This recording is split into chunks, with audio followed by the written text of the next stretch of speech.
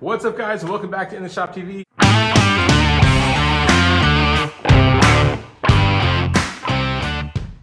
This is my 1955 Chevy truck project, which if you've been watching along, you can see me toiling along with for the past, I don't know how many months. Anyway, guys, I hate to ask this of you. I hate sounding like a broken record, and I don't do it that often, but if you're new to the channel, I'm really trying to grow it, and I humbly ask you to please subscribe and like, because I really need all the help I can get. So if you guys like to see this truck get built from its current state, or from the frame up, you got all the other videos, click that little bell notification and click subscribe so you can get notified every time I upload a new video.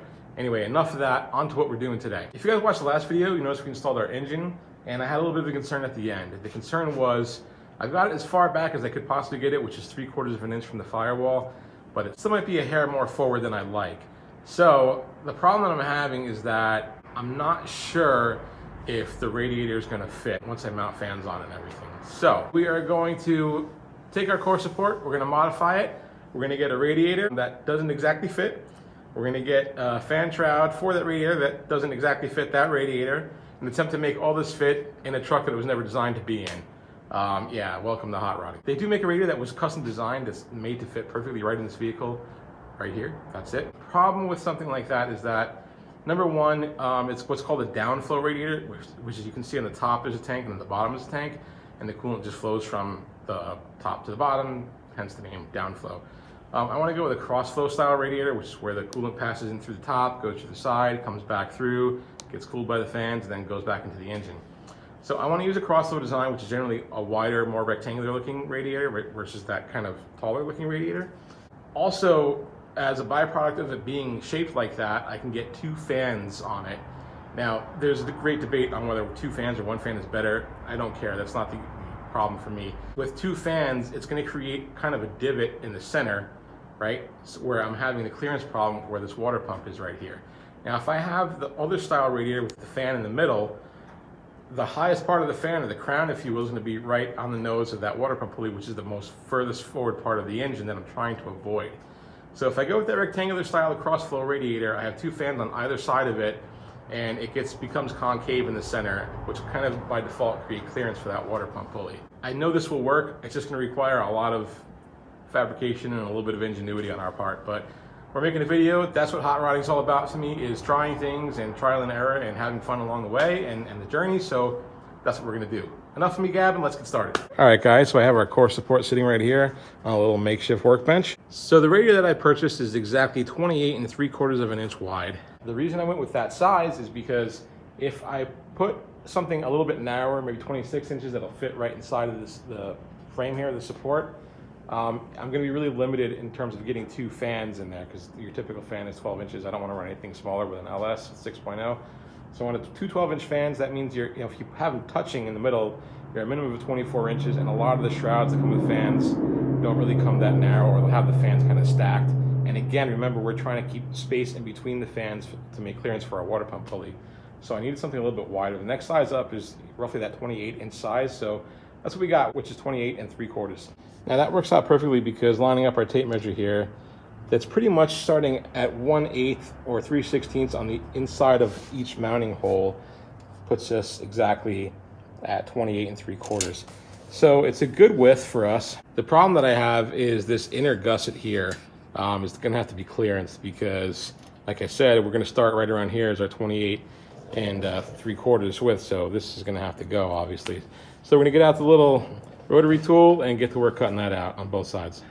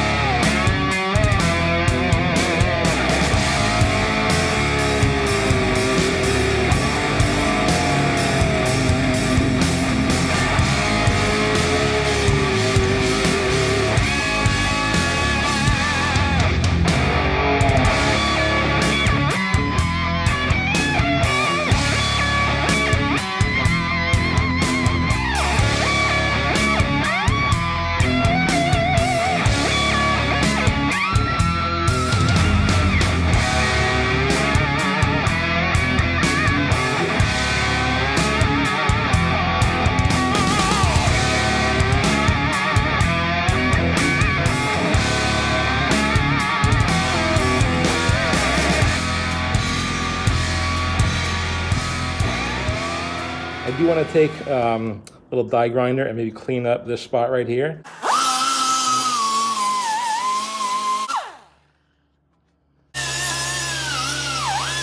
I got an idea halfway through this, which was that I want to clean this surface off because I think I'm going to get a 3-inch piece of flat stock and just run it across the bottom here all the way to provide a support or a perch for our radiator to sit on. Because essentially it's really just going to be sitting on this little 1/2-inch strip here. So I went ahead and just cleaned up all the primer and rust that was over here so that we have a nice clean surface to weld to. So another thing I've been giving some thought to, I think we're going to drop this off to the powder coater. Traditionally, I'm a guy who likes to, you know, sand it down, throw some paint on it, maybe clear coat, and take the budget route if possible, where all feasible, and save ourselves some money and use that money towards other parts of the build where we want to spend. This is one of those parts of the build where I think I want to spend a little bit more money because the core support's going to be right behind the front grille, and it is going to see car washes. It's going to see rocks flying up. It's going to see dirt and dust and everything getting blown at it all the time, and you know, who knows what else. But it's going to take some abuse.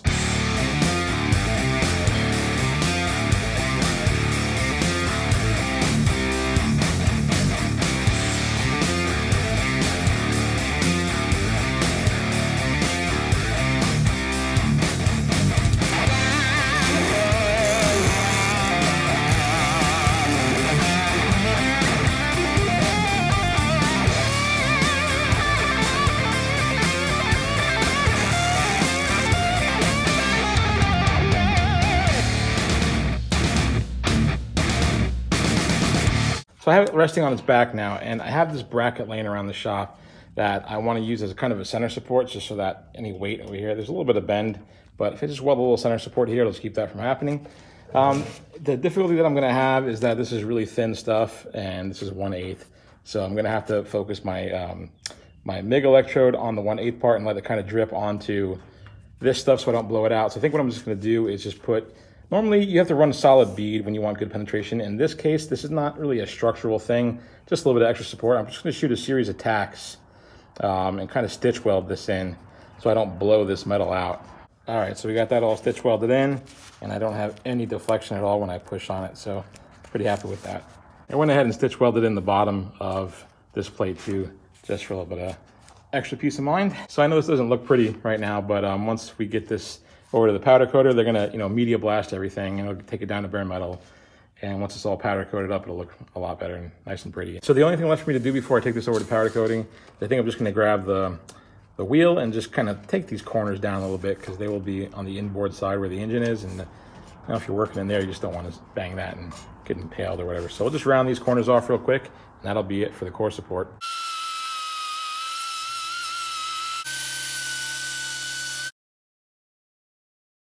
Well, I just heard the UPS guy honking, which is normally what he does whenever he comes. Give me the signal that he's here. So I'm gonna go outside and see if that's him and get my radiator, and we'll open it up.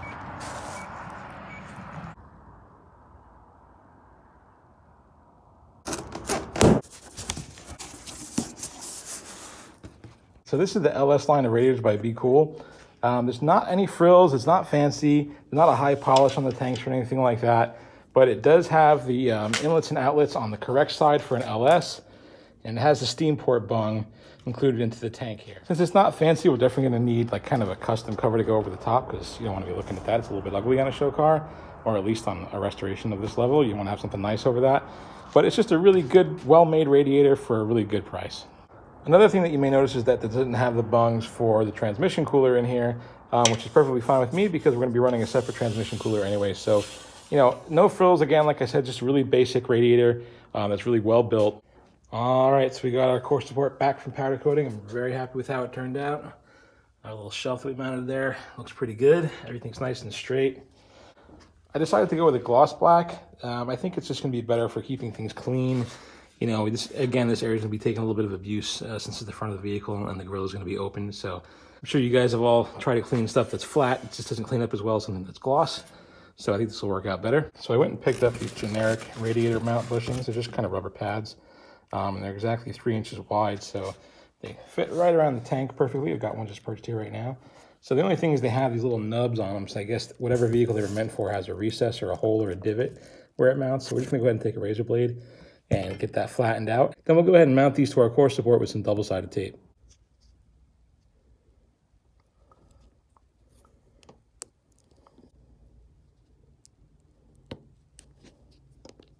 I got some Gorilla double-sided tape. I'm just going to precariously and carefully place that on the rubber mount.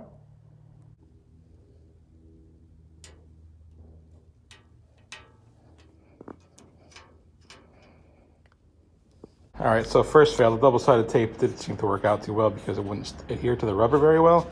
So what I did was I went and just drilled some holes and screwed the rubber mounts right down to that flat bar that we welded in. So it really kind of came in handy that we installed that piece there. It just gave us a nice perch for our mounts to sit on. All right, it worked out pretty good. I just have it kind of sitting there right now loosely, and it's perfectly positioned, cradling those tanks just where I want them. So I'm gonna go ahead now, and I think what we're gonna do is right back here, where this kind of raised portion of the core support is, the radiator is gonna sit up against it. And as you can hear, I don't want that banging. I don't want the metal-to-metal contact. So I just have some foam weather stripping that I picked up from Home Depot. I'm gonna go ahead and line the back of the core support with it.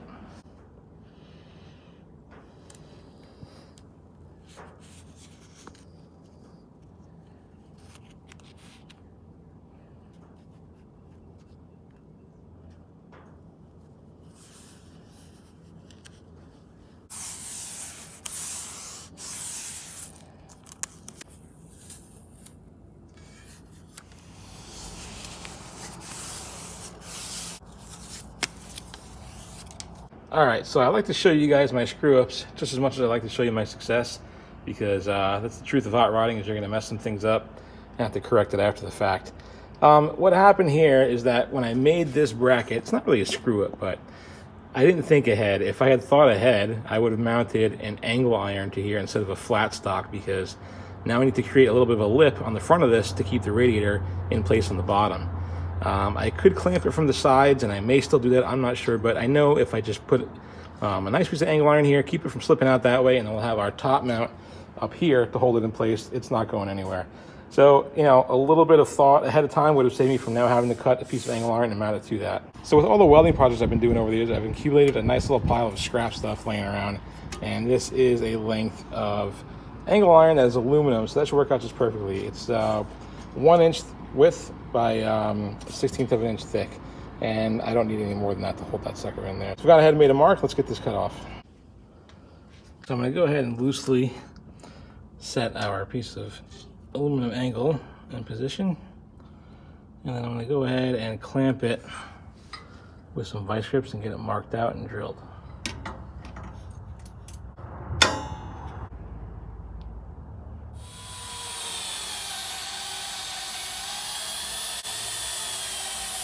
All right, so our angle piece, our holder bracket, is in and fastened. I just shot a couple of self-tappers in there to hold it in place, and I'll wind up re-drilling those holes and putting bolts and nuts in there later, probably stainless so they don't rust out. So I'm gonna go ahead and get the radiator and drop it in there and see how it fits so far.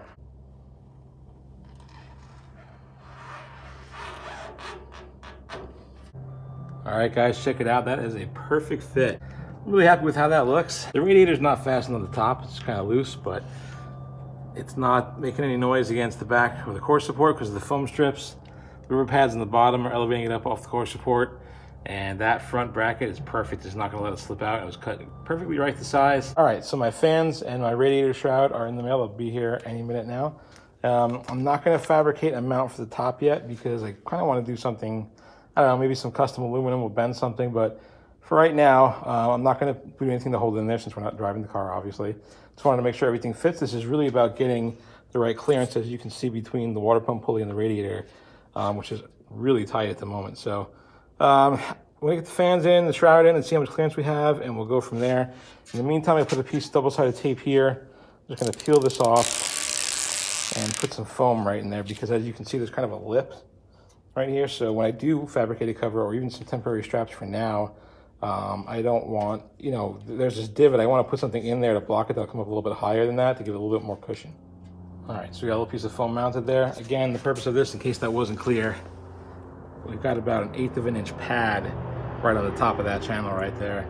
That'll give us a little bit of cushion when we do put our brackets over the top, so we're not just touching the metal, we're touching something soft. I may need more, I don't know, but we'll see how we go from there. I think it's going to be okay. All right, so our fans just arrived, and I want to talk about these for a second. So a lot of people will go with a cheaper eBay fan or something that they find on Amazon, and I tend to be one of those people, actually, just because I'm curious. I want to see if, for my money, something will work. But in this case, I'm a little bit leery, and here's why. Based on the little schematic that they give you when you order these things online, they'll give you, the layout of the dimensions of the fan. Almost all of the eBay and Amazon fans I looked at that were really cheap were exactly the size that I need. And remember, we have really tight quarters that we're working with here, and we have to like keep this as tight as possible. So these fans, although they say they're 12-inch fans, are actually a little bit bigger than the rest of them, which might end up actually hurting me here because they may not fit. All right, so good news and bad news. The good news is upon initially inspecting these are really super quality fans. I'm very pleased with how well made they are. Just holding it in your hand, you can tell right away that it's a really beefy motor in comparison to the cheaper fans that I've played with in the past. So I'm really pleased with that in and of itself. Unfortunately, I think we're gonna have a fitment problem because at the narrowest point where it kind of comes flat on the side, we are exactly at 12.5 instead of 12. So I think when they're calling it a 12-inch fan, they're meaning the actual fan blade itself is 12 inches. But with this, kind of shroud on the outside of it, puts us to 12.5. The area that I have, the clearance from tank to tank inside that radiator is 24.5. So I think we're going to be a 1/2 inch too big on either side. All right, so I just kind of loosely held them up to the radiator with my hands, and I guess better news. First things first, they do clear the water pump pulley with no problem. I kind of lucked out because the engine is lower in relation to the radiator. So, fans are a circle, so the highest point of it will be up higher than where the water pump pulley is. So we have clearance there. So that's the whole main point of this project, doing this first in this order, was to see if we have clearance for our water pump pulley, and we do. I cannot fit them side by side without a shroud because they will just be cockeyed because part of it will be sitting on the tank and the core is a little bit recessed as it is. So if I put one in the upper corner, on the upper left-hand side right there, and I put one on the lower right-hand side, which makes sense for flow because water flows from coolant flows that way to this way, they will fit without a shroud perfectly, without a millimeter to spare. So that is an option. We can do that. We can just go directly to the radiator without a shroud. I really want to use the shroud though, because it does help a lot, especially when you're sitting at idle, which is usually when you have most of your overheating problems anyway. Now the problem that I have with the shroud is that it's 24 inches wide, and we have exactly 24.5 inch clearance from tank to tank. So the shroud will fit within the confines of the two tanks with 1/4 inch to spare on either side. The two fans, when you put them together, will sit 1/4 inch outside of the two tanks. Now, I'm not sure if that's gonna work in terms of how the fans mount on the core. Will it be kind of half-assed with them sticking off to the side and not really cooling within the holes? I'm not sure. So the shroud will be here any second. We'll open it up and we'll see. All right, guys, I'm gonna opt to mount them directly to the radiator. I really wanted to use a shroud, but it's not gonna happen. The shroud that I found, which is the closest size to this radiator, is about a 1/2 inch short on each side. And it's about a 1/2 inch short top to back, so I'd have to rig up some kind of mounting bracket for the top or the bottom. The fans kind of hang over the cooling tanks by about 1 inch on both sides with a big gap here. It looked kind of ridiculous, to be honest with you. So my method here, or my thinking, is that I'd rather stick with the really high quality fans that don't fit the shroud that doesn't really fit the radiator anyway, than keep the shroud that doesn't fit and look silly with two cheaper fans in it. I don't know, that's just my logic. I figure I can always make another shroud later or buy something or have something custom made for me, but I would much rather stick with the fans that I know pull a lot harder, and I think that'll weigh more in the long run based on what we want to do, rather than having these cheap fans just to fit a shroud, for cosmetic purposes, I guess. All right, guys, so I was never really a fan of those type of radiator ties where they hold the fans on, where it's kind of like that really thin, cheesy plastic strip where there's like a coin type thing, that's wafer that slides over them and holds them on. What I like to do is use a regular zip tie, which is a lot stronger in my opinion. I like to take a washer and just slip it through down the zip tie like that. And then you'll find your hole on the other side. And just like that, you come right through. And it doesn't mar up the radiator fins. Then you just take the other end of a zip tie, a straight zip tie, and you just close off the end, and it is rock solid, which is important because I think those other ones, they don't hold as well, they're kind of loose, and that's what makes them damage fins and the cores and whatnot, because you just have that movement. These will not, I only have two on right now, nothing in the back yet, and these just don't move at all. Again, I want to put a shroud eventually and do this what I consider to be the right way, because the shroud will help you at low speeds. But for now, this is going to be just fine, and I like this whole method a lot better.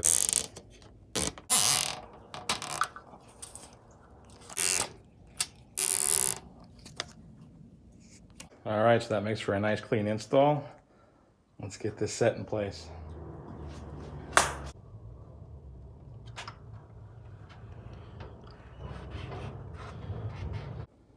All right, so we fit, we are looking good, and we got the clearance that I was very worried about. When you get right on top of it, it looks like it's about 1.25 inches away, which is plenty of room in real world practices.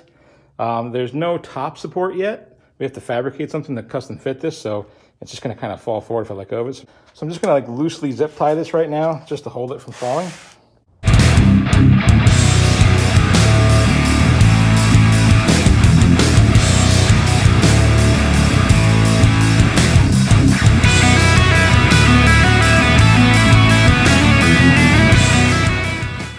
Well, that's hot rodding, guys. I'm just glad that it fits. I know the shroud didn't work out, but I think that, you know, it's something that we can remedy at a later date, and it just wasn't feasible. The shroud that we picked out didn't fit on there right.